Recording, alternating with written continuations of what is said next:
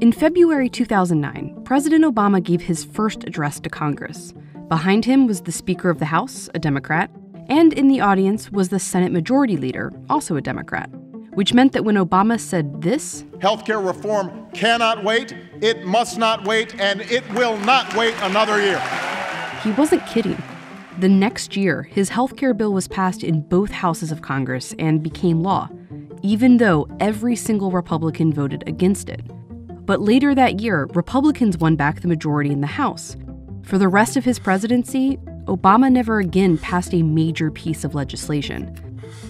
Then Donald Trump became president, with a Republican House and a Republican Senate. They passed his tax bill. No Democrats voted for it. But in the next election, Democrats won control of the House, and that was the end of Trump's legislative agenda.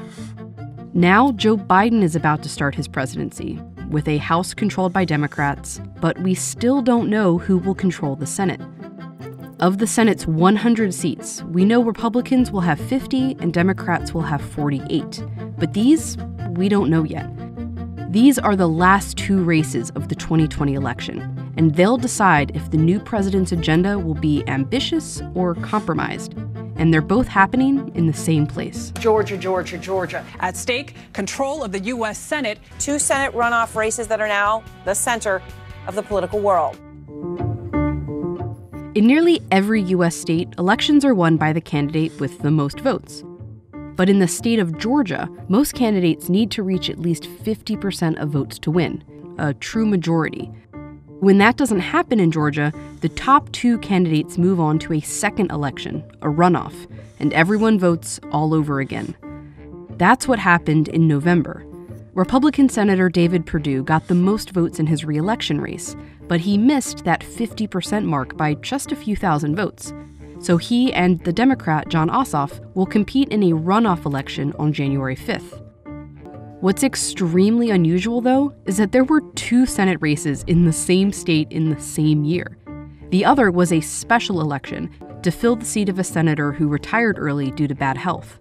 In this race, several Republicans and several Democrats ran, and no one got close to 50%. So the top two candidates, Republican Kelly Loeffler and Democrat Raphael Warnock, now go to the runoff. In the U.S., runoff elections are most common in the South, an area with a long history of white politicians suppressing the vote of Black Americans. And during the Civil Rights Movement, runoff elections became one of the tools to do that. In 1963, a white Georgia politician named Denmark Groover proposed the runoff system after he lost an election to what he called Negro block voting.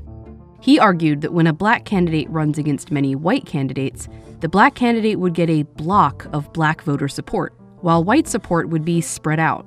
But if you made that black candidate run against just one white candidate, knowing that lots of white voters wouldn't vote for a black candidate, the white candidate would have a better chance at winning. Years later, Groover was open about the fact that his plan was racially motivated, but Georgia adopted it. In 1990, the Federal Justice Department sued Georgia over their runoff system. They argued it had a demonstrably chilling effect on the ability of blacks to become candidates. But the suit failed, and Georgia still does it this way. This year's special Senate race features exactly the kind of matchup the system was designed to produce, a black candidate versus a white candidate. But Georgia, once a reliably Republican state, is changing. Organizers are getting black voters registered in record numbers. More of its white residents are voting Democratic. And in the 2020 presidential election, a Democrat won Georgia for the first time in 28 years. If both Democrats win their runoffs, making it 50-50, the Democratic vice president would serve as the tie-breaking vote, so Democrats would take majority control. And that would mean Biden could likely pass much of his progressive agenda. But if Republicans win either seat, they win control. And the Republican who will be in charge of that Senate, Mitch McConnell, has vowed to not let any of Biden's legislation pass, saying, "Think of me as the Grim Reaper." I need two senators from this state. Want to get something done. The voters of Georgia will determine which party runs every committee, writes every piece of legislation, and that really means control of this country. This is a study showing how often members of Congress have voted with the other party. You can see this used to happen fairly often, but less and less over time.